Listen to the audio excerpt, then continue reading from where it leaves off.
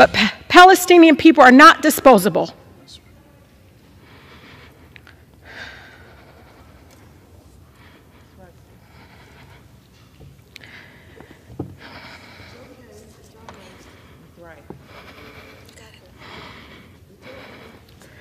We are human beings,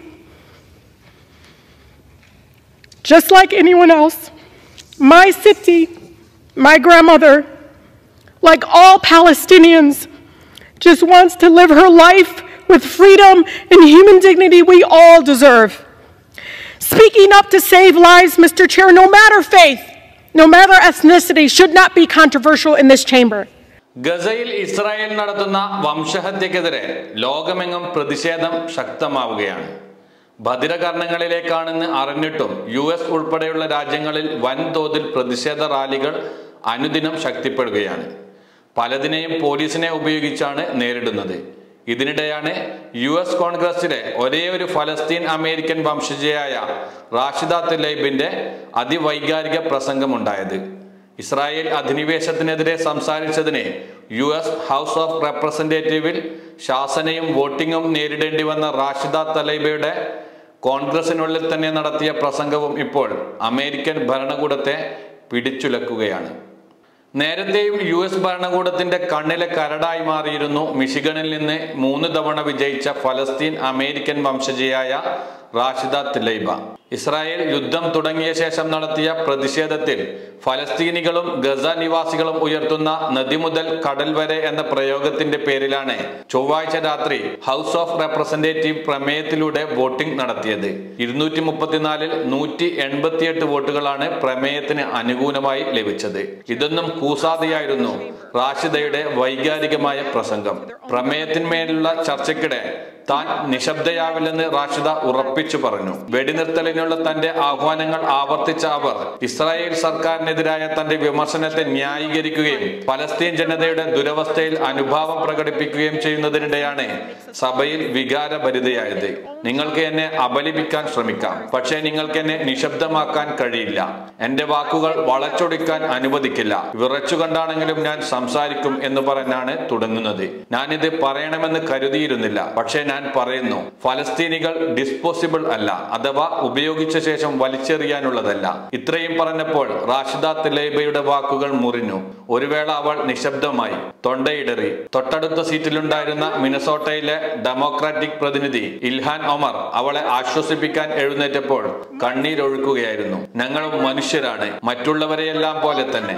അധിനിവേശ west ബാങ്കിലെ ഒരു ഗ്രാമത്തിലാണ് തന്റെ മുത്തശ്ശിയും കുടുംബവും താമസിക്കുന്നതെന്ന് പറഞ്ഞ് റാഷിദ തലൈബ ചിത്രം ഉയർത്തിക്കാട്ടി.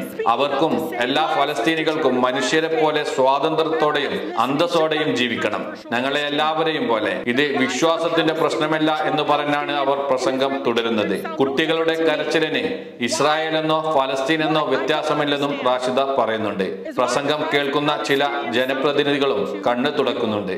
2023 ഒക്ടോബർ 7-ന് ഇസ്രായേലിനെതിരായ ഹമാസ് ആക്രമണത്തെ അപലപിക്കാതെയും ഇസ്രായേൽ രാഷ്ട്രത്തെ നശിപ്പിക്കാൻ ആഹ്വാനം ചെയ്യുകയും ചെയ്തെന്നാണ് പ്രധാനമായും റാഷിദക്കെതിരായ ആരോപണം. ജോർജിയയിൽ നിന്നുള്ള റിപ്പബ്ലിക്കൻ അംഗമായ റിച്ച് മക്കോർമിക് ആണ് സെൻസർ പ്രമേയം അവതരിപ്പിച്ചത്. പ്രമേയത്തെ റാഷിദ തലൈബയുടെ സ്വന്തം പാർട്ടിയിലെ 22 അംഗങ്ങളും പിന്തുണച്ചിരുന്നു.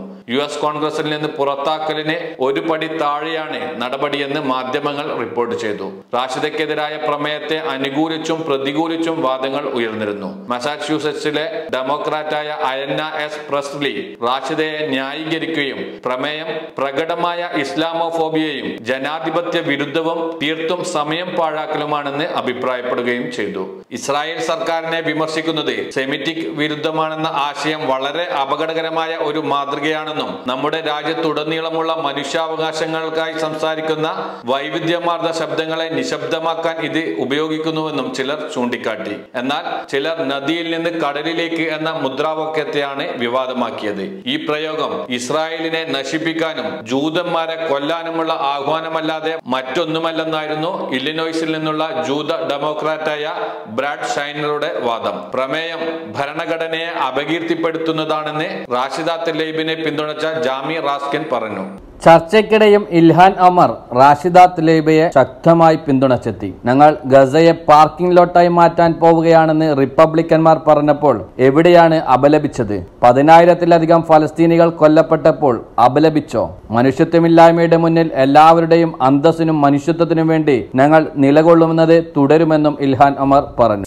Glaring hypocrisy when you have Republicans on the other side of the aisle trying to create definitions and say Rashida wants to annihilate people, when Max Miller himself went on TV and said we're turning Gaza into a parking lot and we want to annihilate Palestinians, nobody condemned him on that side of the aisle.